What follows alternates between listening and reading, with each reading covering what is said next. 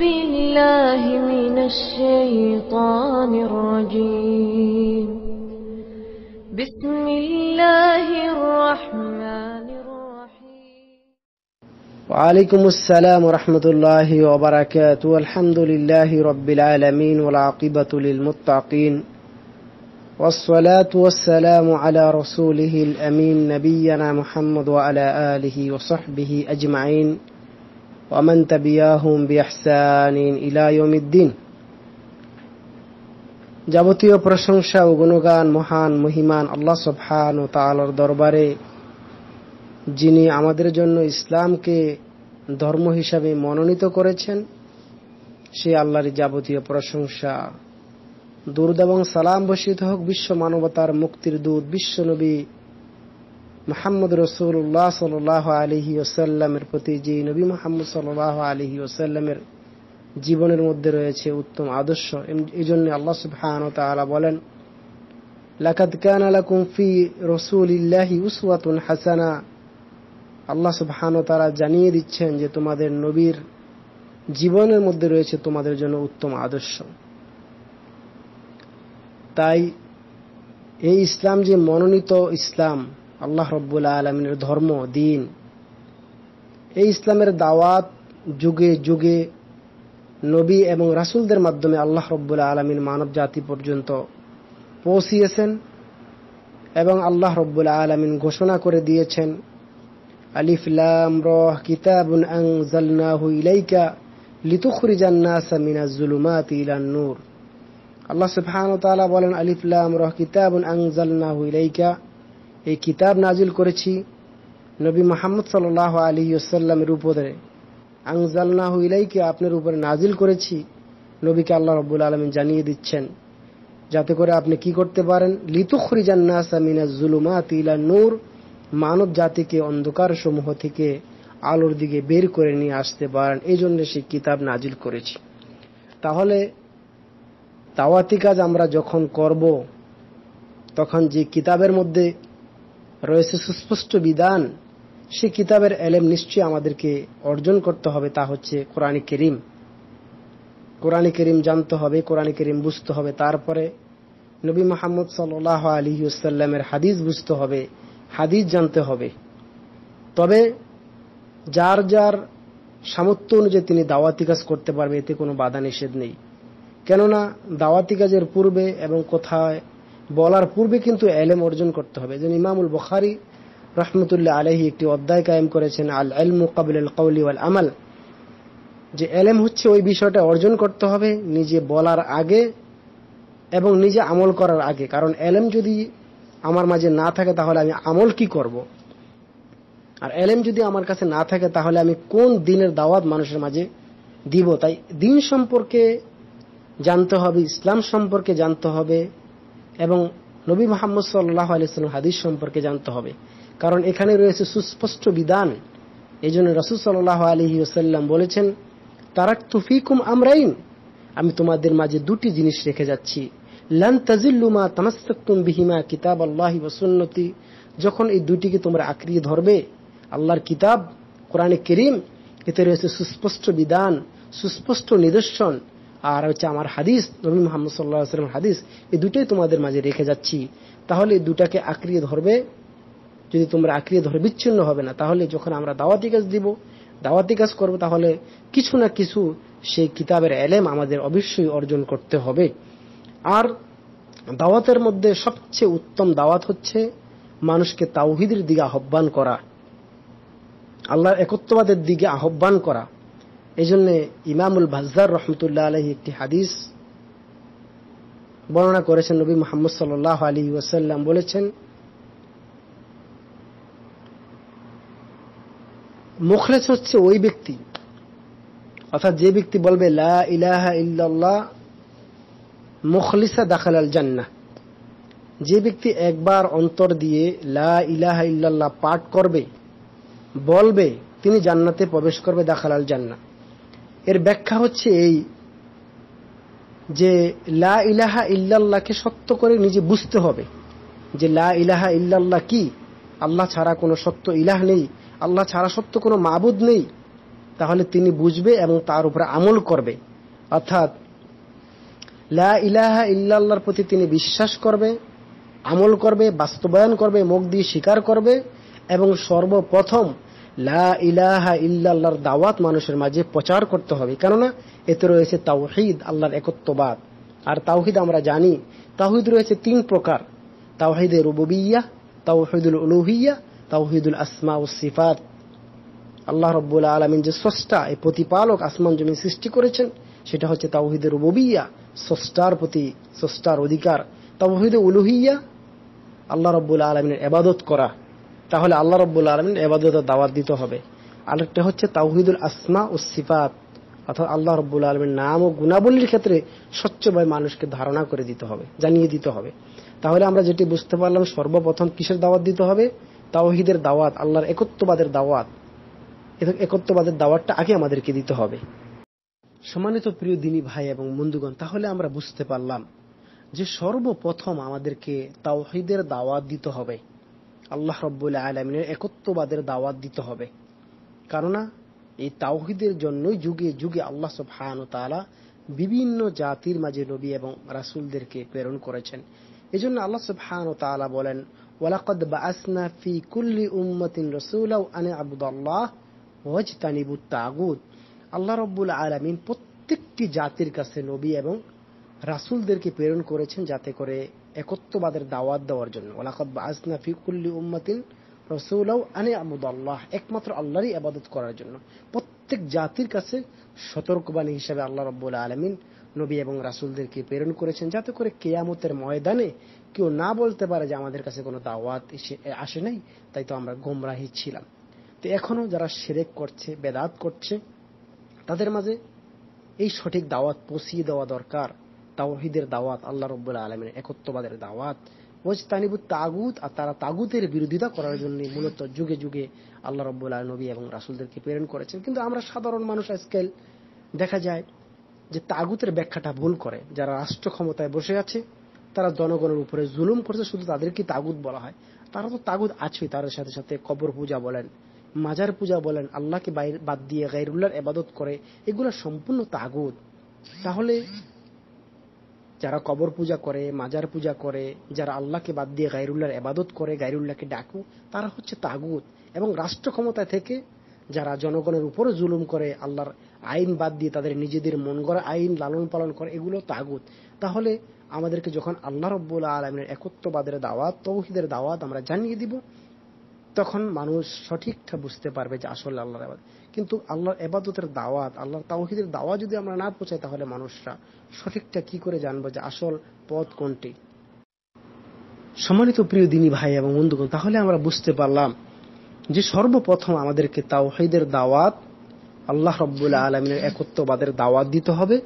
আর পাশাপাশি আমাদেরকে এই তাওহীদের ইলম অর্জন করতে হবে। কেননা যুগে যুগে আল্লাহ সুবহানাহু ওয়া তাআলা বিভিন্ন জাতির মাঝে এবং সমস্ত জাতির মাঝে আল্লাহ রাব্বুল আলামিন নবী এবং রাসূলদেরকে প্রেরণ করেছেন, সেটা হচ্ছে তাওহীদের দাওয়াত দেওয়ার জন্য, অর্থাৎ আল্লাহ রাব্বুল আলামিনের একত্ববাদের দাওয়াত দেওয়ার জন্য। এজন্য আল্লাহ সুবহানাহু ওয়া তাআলা বলেন, ওয়ালাকাদ বাআসনা ফি কুল্লি উম্মাতিন রাসূলাও আন ইবুদুল্লাহ ওয়াজতানিবুত তাগুত। আল্লাহ রাব্বুল আলামিন বলেছেন সমস্ত জাতির মাঝে আল্লাহ রাব্বুল আলামিন নবী এবং রাসূলদেরকে প্রেরণ করেছেন কি জন্য? আন ইবুদুল্লাহ, আল্লাহ রাব্বুল আলামিন ইবাদত করার জন্য। যুগে যুগে আল্লাহ রাব্বুল আলামিন যত জাতি পাঠিয়েছেন, তাদের মাঝে শুধু নবীদের দাওয়াত ছিল একমাত্র আল্লাহ রাব্বুল আলামিনের রিসালাতের দাওয়াত, সেটা হচ্ছে তাওহীদ, তাওহীদের রুবুবিয়্যাহ, তাওহীদুল উলুহিয়্যাহ এবং তাওহীদুল আসমা ওয়াস সিফাত, স্রষ্টা গুণাবলী এবং আল্লাহ রাব্বুল আলামিন অধিকারের জন্যই আল্লাহ রাব্বুল আলামিন যুগে যুগে নবী এবং রাসূলদেরকে বিভিন্ন জাতির মাঝে প্রেরণ করেছেন। হয়তো এখন অনেকে বলতে পারে যে আমাদের কাছে দাওয়াত পৌঁছে নাই, অথবা কিয়ামতের ময়দানে তারা বলতে পারে আমাদের কাছে দাওয়াত পৌঁছে নাই। এই জন্য এখনো যে বিভিন্ন মিডিয়ার মাধ্যমে বলেন, বিশ্বের কে না জানে যে এটা হচ্ছে সঠিক ইসলাম, এটা হচ্ছে দ্বীন ইসলাম, এটা হচ্ছে আল্লাহ রাব্বুল আলামিন মনোনীত দিন, সেদিন সবাই বলবে আমরা জানতাম না, এরকম কথা যাতে করে কেউ না বলতে পারে, এই জন্য আল্লাহ রাব্বুল আলামিন যুগে যুগে নবী এবং রাসূলদেরকে প্রেরণ করেছেন একমাত্র আল্লাহ রাব্বুল আলামিনের ইবাদতের দাওয়াত দেওয়ার জন্য, তাওহীদের দাওয়াত দেওয়ার জন্য। আর ওয়াজতানিবুত তাগুত, আর তাগুতের বিরোধিতা করার জন্য। এই তাগুতের ব্যাখ্যা সম্পর্কে আজকাল আমরা যেটা শুনতে পাই সেটা হচ্ছে বলে থাকে যারা রাষ্ট্র ক্ষমতায় বসে আছে, জনগণের উপরে রোলার চালাচ্ছে, জুলুম করছে, তারাই তাগুত। তারাই শুধু তাগুত নয়, বরং মাজার পূজা বলেন, কবর পূজা বলেন, পীর পূজা বলেন, এগুলা সম্পূর্ণ তাগুত, যারা আল্লাহর ইবাদত করা থেকে মানুষকে বিমুখ করে রেখেছে এবং সঠিক তাওহীদের এলেম মানুষের মাঝে এখনো পৌঁছায়নি, বরং তারাও তাগুত। আর যারা রাষ্ট্র ক্ষমতায় বসে আছে, তাদের কোরআনের আইন বাদ দিয়ে তাদের নিজেদের মন গড়া আইন দিয়ে রাষ্ট্র পরিচালনা করছে, তারাও তাগুত। তারাও এই তাগুতগুলোকে লালন পালন করছে। তাহলে তাগুতের ব্যাখ্যা ব্যাপক হতে পারে। এক কথা, আল্লাহ রব্বুল আলামিনের কাছে যারা আত্মসমর্পণ করে না, আল্লাহ রব্বুল আলামিনের বিধিবিধান মানে না, আল্লাহ রব্বুল আলামিনের বিধিবিধান দিয়ে এই জীবন পরিচালনা করে না, রাষ্ট্র পরিচালনা করে না, নিজের পরিবার জীবনে পরিচালনা করে না, তারাই হচ্ছে তাগুত। তাহলে সমস্ত এই তাগুতকে বিরোধিতা করার জন্য যুগে যুগে আল্লাহ রাব্বুল আলামিন নবী এবং রাসূলদেরকে প্রেরণ করেছেন। তাহলে সর্বপ্রথম যে দাওয়াতটা আমরা দিতে পারি সেটা হচ্ছে তাওহীদের দাওয়াত, অর্থাৎ আল্লাহ রাব্বুল আলামিনের একত্ববাদের দাওয়াত। এটা হচ্ছে শ্রেষ্ঠ দাওয়াত, কারণ এই দাওয়াত আমাদেরকে দিতেই হবে, যেহেতু রাসূল সাল্লাল্লাহু আলাইহি ওয়াসাল্লাম বলেছেন, এটা সহিহুল বুখারী হাদিসটি রয়েছে, বাল্লিগু আন্নী ওয়ালাউ আয়া, তোমরা যদি একটি আয়াত জানো তাহলে আমার পক্ষ থেকে পৌঁছিয়ে দাও। তবে সেই আয়াতটা জানতে হবে, এমন না যে আমি একটি আয়াতই জানি সেটা নিয়ে বের হয়ে গেলাম, বরং এলেমও আমাদেরকে যথেষ্ট পরিমাণ এলেম অর্জন করতে হবে। যারা এলেম অর্জন করবে, আল্লাহ রাব্বুল আলামিন তাদের রাস্তাকে জান্নাতের রাস্তা বলে, জান্নাতের রাস্তার দিকে তাদের পথ আল্লাহ রাব্বুল আলামিন সুগম করে দেবেন। এই ক্ষেত্রে সহিহ মুসলিমে একটি হাদিস রয়েছে, যেটা আবু হুরায়রা রাদিয়াল্লাহু আনহু থেকে বর্ণনা হয়েছে। রাসূল সাল্লাল্লাহু আলাইহি ওয়াসাল্লাম বলেছেন, মান সালাকা তরিকান ইয়ালতামিসু ফীহি ইলমান সাখখারাল্লাহু লাহু বিহি তরিকান ইলাল জান্নাহ। আবু হুরায়রা আব্দুর রহমান বিন সাখর আদ-দাওসী রাদিয়াল্লাহু আনহু বলেন যে রাসূল সাল্লাল্লাহু আলাইহি ওয়াসাল্লাম বলেছেন, যে ব্যক্তি এলেম অর্জন করার জন্য চলবে, অর্থাৎ এলেমের রাস্তায় চলবে, যে ব্যক্তি এলেম অর্জন করবে বা এলেম দিকে অর্জন করার চেষ্টা করবে, এর আহার বিনিময়ে আল্লাহ রাব্বুল আলামিন কি করবেন? তার রাস্তাকে জান্নাতের রাস্তা দিয়ে দিবেন। সুবহানাল্লাহ। তাহলে এলেম অর্জন করাটা অত্যন্ত জরুরি। তাহলে এই হাদিস থেকে আমরা যেটি বুঝতে পারলাম যে নবী মুহাম্মদ সাল্লাল্লাহু আলাইহি ওয়াসাল্লাম বলেছেন, যে ব্যক্তি এলেম অর্জন করার জন্য চেষ্টা করবে, ওই রাস্তায় চলবে, এর বিনিময়ে আল্লাহ রাব্বুল আলামিন তার জন্য কি করবে? জান্নাতের রাস্তাকে সহজ করে দিবেন। তাহলে এলেম অর্জন করতে হবে, এটি আমাদের জান্নাতের রাস্তা যাওয়ার জন্য একটি শ্রেষ্ঠতম মাধ্যম। আর সে এলেম অর্জন করে এলেম প্রচারও করে দিতে হবে, কেননা নবী এবং রাসূলদের দরজা বন্ধ হয়ে গেছে। নবী এবং রাসূলদের দরজা বন্ধ হয়ে গেছে, নবী আসবে না আর রাসূলও আসবে না। তাই এই যে দ্বীনি দায়িত্ব, এই দ্বীনি ইসলাম, এগুলো কিন্তু আমাদের কি প্রচার করতে হবে। তাহলে এটা একটা এলেমের গুরুত্ব, মানে ইসলাম প্রচারের গুরুত্ব। কিন্তু যখন আমরা জানতাম না, তখন আল্লাহ রাব্বুল আলামিনের পক্ষ থেকে হুকুম হচ্ছে জানো, জানার চেষ্টা করো। এই জন্য নবী মুহাম্মদ সাল্লাল্লাহু আলাইহি ওয়াসাল্লাম বলেছেন, তলবুল ইলমি ফারিদাতান আলা কুল্লি মুসলিমিন, প্রত্যেক মুসলিমের উপরে এলেম তলব করা হচ্ছে ফরজ, নরনারীর উপরে। আর সেই এলেম যখন আপনি তলব করবেন, এলেম যখন আপনার মাঝে চলে আসবে, তখন কি করা হবে? সেই এলেম প্রচার করে দিতে হবে, পৌঁছিয়ে দিতে হবে। কারণ এটি নবী মুহাম্মদ সাল্লাল্লাহু আলাইহি ওয়াসাল্লাম বলেছেন। যখন আপনি এলেম অর্জন করলেন, এখন আপনি এলেম প্রচার করে দিতে হবে। তারই পাশাপাশি আল্লাহ চাইলে আল্লাহর দ্বীন এমনি প্রশস্ত করে দিতে পারেন আল্লাহ রাব্বুল আলামিন। কারণ আল্লাহ রাব্বুল আলামিন যদি বলে কুন ফায়াকুন, বলো, তা হয়ে যাবে, সমস্ত মানুষের হেদায়েত হয়ে যাবে। কিন্তু আল্লাহ রাব্বুল আলামিন চাচ্ছেন যুগে যুগে কিছু মানুষকে দিয়ে আল্লাহ রাব্বুল আলামিন দ্বীনি খেদমত করেন, তাদের দাওয়াতে মানুষ গ্রহণ ইসলামের দিকে আসে।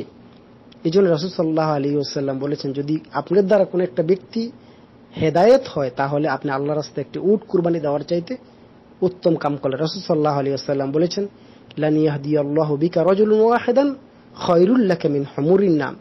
যদি আপনার কথা দ্বারা, আপনার আচরণ দ্বারা যদি একটা মানুষ দ্বীনের দিকে চলে আসে, তাহলে যেন আপনি আল্লাহর রাস্তায় একটি উট কুরবানি দেওয়ার চাইতে উত্তম কাজ করলেন। ওই সময় লাল উটের অনেক দাম ছিল, এই জন্য রাসূল সাল্লাল্লাহু আলাইহি ওয়াসাল্লাম এই লাল উট দিয়ে উদাহরণ দিয়েছেন। তাহলে এটি একটা উত্তম কাজ, ইসলাম প্রচার করা। আর এই ইসলাম প্রচার করতে গেলে আমাদের কি করতে হবে? ধৈর্য ধারণের মাধ্যমে।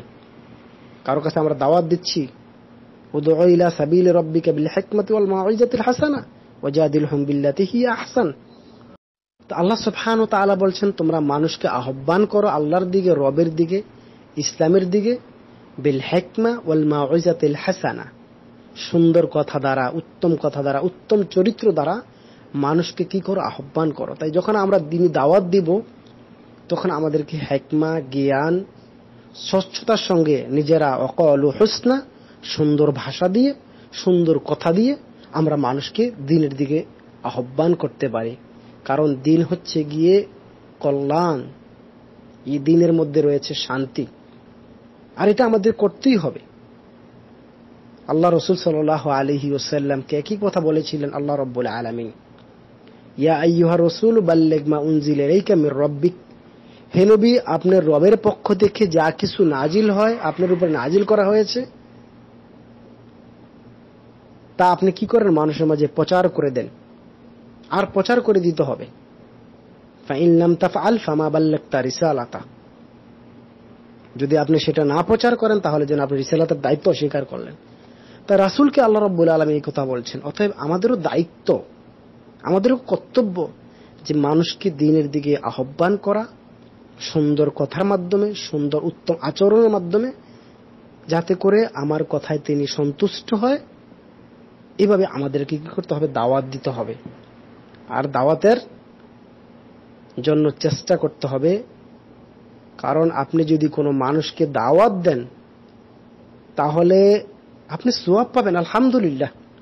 এই ক্ষেত্রে নবী মুহাম্মদ সাল্লাল্লাহু আলাইহি ওয়াসাল্লাম একটি হাদিস বলেছেন, মান দাআ ইলা দালালাতিন মান দাআ ইলা হুদান কানা লাহু মিনাল আজরি মিসলু উজুরি মান তাবিআহু লা ইয়ানকুসু যালিকা মিন উজুরিহিম শাইআন ওয়া মান দাআ ইলা দালালাতিন কানা আলাইহি মিনাল ইসম মিসলু আসানি মান তাবিআহু লা ইয়ানকুসু যালিকা মিন আসানিহিম শাইআন।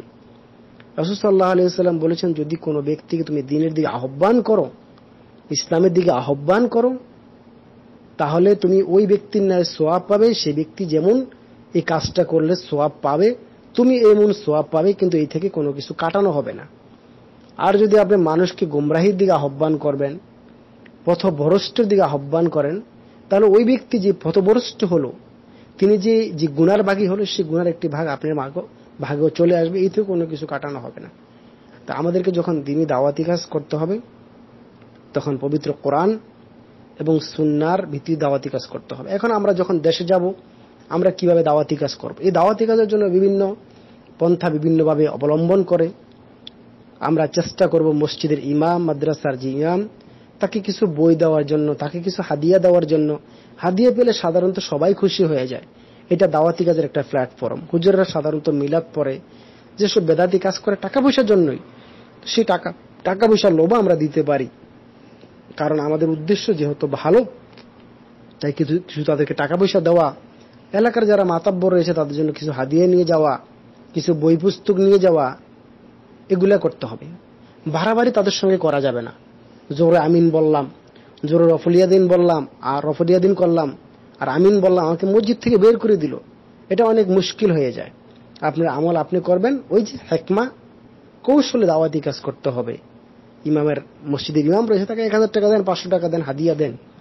ঠিক এইভাবে আমাদের কি করতে হবে?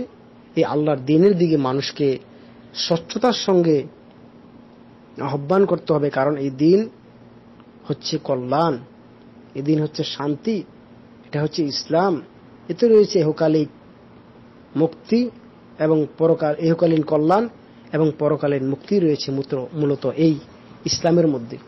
তা আমরা সর্বাবস্থায় চেষ্টা করব দাওয়াতি কাজ করতে গিয়ে যাতে করে ঝগড়া, ফাসাদ, মারামারি এগুলা না করি।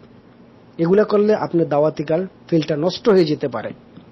তাই সর্বপ্রথম আমাদের এইটি দাওয়াতি কাজ করতে হবে যে মানুষকে পবিত্র কোরআন বুঝাইতে হবে, যে আসলে কোরআনে এটা রয়েছে, হাদিসে এটা রয়েছে। আপনি দেখেন, রিসার্চ করেন, জানার চেষ্টা করেন, কিছু বই নিয়ে যেতে হবে, বই তাদেরকে কিছু দিতে হবে, এই বই থেকে তারা অধ্যয়ন করবে। এভাবে আমরা দাওয়াতি কাজ করতে পারি। সর্বপ্রথম আমাদেরকে সর্ব অবস্থায় তাওহীদের দিকে মানুষকে আহ্বান করতে হবে। আর টাকার লোভ সবারই আছে কম বেশ, তাই টাকা দিয়ে আমরা তাদেরকে এই দিনের দিকে আহ্বান করতে পারি, কারণ এই দিন হচ্ছে গিয়ে কল্যাণ, এই দিন হচ্ছে শান্তি। তাই আমরা সর্ব অবস্থায় চেষ্টা করব যে আল্লাহ রাব্বুল আলামিনের তাওহীদের দাওয়াত দেওয়ার জন্য, শিরক থেকে মানুষকে বিরত রাখার জন্য। এখন রফুলিয়া দিন কেউ করছে, কেউ করে না, তার জন্য তিনি মুশরিক হয়ে যাবে না। কিন্তু কেউ যদি কবরে সেজদা দেয় তাহলে তিনি মুশরিক হয়ে যাবে। কেউ যদি মাজারে সেজদা দেয় তার জন্য তিনি মুশরিক হয়ে যাবে। এটি আমাদেরকে সর্ব অবস্থায় খেয়াল রাখতে হবে। যারা তাবিজ ব্যবহার করছে, আমরা হয়তো দেশে গেলে এটা অনেক মুশকিল হয়ে যাবে বলাটা। রাসূল সাল্লাল্লাহু আলাইহি ওয়াসাল্লাম বলেছেন, মান তাআল্লাকা তামিমাতান ফাকাদ আশরাকা, যে ব্যক্তি তাবিজ ঝুলালো, তাবিজ ব্যবহার করলো, সে শিরক করলো। এখন দেশে গেলে সাধারণ মানুষের কাছে বলাটা অনেক কৌশল, বলাটা মুশকিল হয়ে যাবে। তাই কৌশল অবলম্বন করতে হবে। তাবিজ যদি কোরআন পাক দিয়ে লেখা হয় তাহলে সেটা নিয়ে বাথরুমে যাচ্ছে মানুষ, সেটা নিয়ে ঘুমাচ্ছে, মহিলা নাপাক অবস্থায় তাবিজ পড়ছে, আস্তাগফিরুল্লাহ। অথচ আল্লাহ আমাদের রব, তিনি আমাদের সব, তিনি আমাদেরকে খাবান, তিনি আমাদেরকে পরান। আমরা কি করে আল্লাহর সাথে এই কুফরিটা করি, আল্লাহর সাথে কি করে হারাম কাজটা করি? অথচ দেখা গেল আল্লাহ আমাকে খাওয়াচ্ছে, তাহলে আল্লাহর কাছে চাইতে হবে। এবার মানুষকে কৌশলে বুঝাইতে হবে যে আসলে তাবিজ ব্যবহার করা শিরক, আর এই শিরক থেকে প্রত্যেকটা ব্যক্তিকে সাবধান হতে হবে। পবিত্র কোরআন এবং সহিহ সুন্নাহর ভিত্তিতে আমাদের সর্ব অবস্থায় চলতে হবে। দেশে গেলে এটা বলা যাবে না যে মাযহাব মানি না। অনেকে দেখা যায় যে বলে মাযহাব মানি না। তো এটা সাধারণত মাযহাব, আমরা মাযহাব পিপাসী লোক, আমরা মাযহাব ছাড়া কিছুই বুঝি না। তখন বলতে হবে তাদেরকে কৌশলে যে পবিত্র কোরআন এবং সহিহ হাদিস তো আছেই, ইমামদেরকে আমরা শ্রদ্ধা করি, ইমামদেরকে ভালোবাসি, মানি, কিন্তু পবিত্র কোরআন এবং হাদিসে আমাদেরকে যে ইন্ডিকেটর দেয় এটা হচ্ছে আমাদের মূল দলিল। কারণ আল্লাহ রাব্বুল আলামিন এটা, আল্লাহ রাসূল সাল্লাল্লাহু আলাইহি ওয়াসাল্লাম এই কথাই বলেছেন যে আমি তোমার মাঝে দুটি জিনিস ছেড়ে যাচ্ছি, তা হচ্ছে কিতাব এবং সুন্নাহ, কোরআন এবং হাদিস। তো হাদিস এবং কোরআনে যা রয়েছে এগুলোই মানতে হবে। আর বাকি বিষয়গুলো সরাসরি বলা যাবে না কাদের কাছে যে না এটা মানবে না, ওটা মানবে না। কৌশলে বলতে হবে যে ইমামদেরকে আমরা মানি ঠিক, কিন্তু ইমামদের এমন কথা মানা যাবে না যেটা তাদের কিয়াসের ভিত্তিতে করেছে, অথবা এই ক্ষেত্রে সুস্পষ্ট দলিল আছে। ইমামরা তারা করেছে, নিজস্ব খেজমত করেছে, আলহামদুলিল্লাহ। এইভাবে আমরা নিশ্চয়ই দাওয়াতি কাজ করব। এলাকাতে যখনই যাব, যার যার অবস্থান থেকে দাওয়াতি কাজ করতে হবে। আর দাওয়াতি কাজের পাশাপাশি যে অর্থের যে বিষয়টা, এটাও খেয়াল রাখতে হবে যে অর্থ দিয়ে অনেক সময় অনেককে ঘায়াল করা যায়। আর এলাকাতে যখনই আমরা দাওয়াতি কাজ করব তখন আমাদের এলাকার কিছু ভাইদেরকে দেখে দেখে তাদেরকে সহিহ আকীদার দিকে নিয়ে আসতে হবে, তাদেরকে কিছু বই দিতে হবে, লিফলেট দিতে হবে, যাতে করে এরা সঠিকটা বুঝে এবং সঠিকটা পায়। তা আল্লাহ সুবহানাহু ওয়া তাআলার কাছে দোয়া করে, হে রব্বুল আলামিন, তুমি বাংলাদেশের ঘরে ঘরে সহিহ আকীদার দাওয়াত পৌঁছিয়ে দাও, মানুষকে শিরক থেকে, বেদাত থেকে হেফাজত করো। হে আল্লাহ, বাংলাদেশকে তুমি রক্ষা করো। বাংলাদেশ যেভাবে আজকাল বিভিন্ন মাধ্যমে আমরা দেখতে পাচ্ছি দিন দিন গাফেল হয়ে যাচ্ছে, তুমি তাদেরকে হেফাজত করো। আর তারই সাথে সাথে আমরা এই দোয়া করি যে বাংলাদেশে বারমান মুসলিমরা আসছে, আল্লাহ তুমি তাদেরকে হেফাজত করো, এবং এই বুদ্ধিস্টদেরকে তুমি, জালেমদেরকে তুমি ধ্বংস করে দাও, তাদেরকে আসমানে গজব দিয়ে, জমিনে গজব দিয়ে তুমি ধ্বংস করে দাও। আর বাংলার মধ্যে যে আমরা আজকাল দেখতে পাচ্ছি নারীর ছড়াছড়ি, অথচ যে রাসূল সাল্লাল্লাহু আলাইহি ওয়াসাল্লাম বলেছেন যে যার মাঝে, যে দেশের মধ্যে নারীদের হাতে ক্ষমতা থাকবে সেই দেশ এমনি ধ্বংস হয়ে যাবে। রাসূল সাল্লাল্লাহু আলাইহি ওয়াসাল্লাম বলেছেন, লা ইউফলিহা কওমুন ওয়াল্লাহু আমরাহুম ইমরাতান, যে জাতি তার বার দায়িত্ব নারীর হাতে তুলে দিয়েছে সেই জাতি তো এমনি ধ্বংস হবে। তাই এগুলো থেকে আমাদেরকে সাবধান থাকতে হবে। আমাদেরকে আল্লাহ রাব্বুল আলামিনের তাওহীদ যদি আমরা প্রতিষ্ঠিত করতে পারি, আল্লাহ রাব্বুল আলামিন একত্ববাদ যদি প্রতিষ্ঠিত করতে পারি, ইনশাআল্লাহ আমাদের হাতে একদিন না একদিন খেলাফত আসবেই। আল্লাহ রাব্বুল আলামিন আমাদের সকলকে মাফ করুক। রব্বানা আতিনা ফিদ দুনিয়া হাসানাতাও ওয়া ফিল আখিরাতি হাসানাতাও ওয়া কিনা আযাবান নার। হাযা ওয়া সাল্লাল্লাহু ওয়া সাল্লাম আলা নবিয়িনা মুহাম্মদ ওয়া আলা আলিহি ওয়া সাহবিহি আজমাইন।